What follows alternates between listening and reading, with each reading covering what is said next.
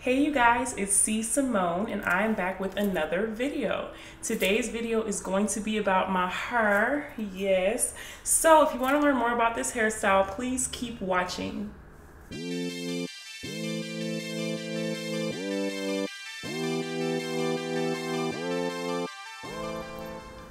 So this hairstyle is called knotless braids. I did get a leave out with human hair, so all these like kind of wispier pieces that you see are human hair. I like the leave out because it kind of gives it more of like a bohemian look, more of a natural look, and you know, I'm kind of into that, so it works for me. The braider, shout out to Kelly, is at Foreign Crown in Dallas, and she got really creative. She did a design. Let me try to clear this up for you guys. Hopefully you guys can see this. Let's see. She did a design. Oh, what? There we go. Okay, so here we go. So we have the square parts over here, and we got some triangle parts going on there.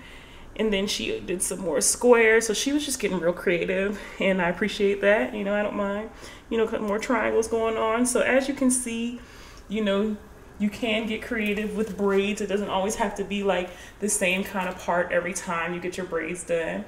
But what I like about this hairstyle is it's very lightweight.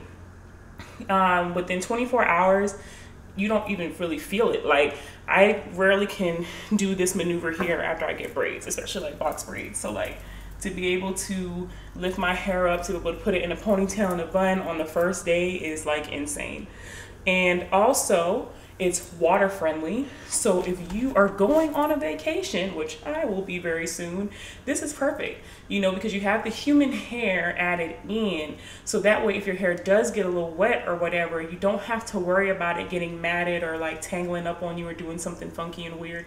I got this very long. I got it going down to like my low back. I'll insert some clips in there of that for you guys so you can see the whole thing.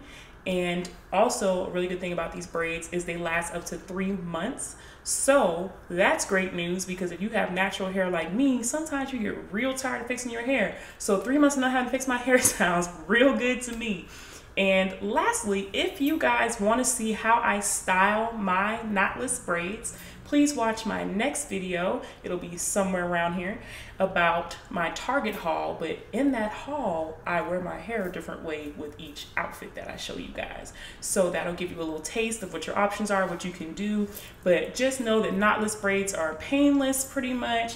You can move them around within 24 hours. They give you a more natural look, I think. And I think they're really pretty. So you guys, let me know what you think of the knotless braids in the comments down below. Let me know if you want to see more videos like this, if this interests you.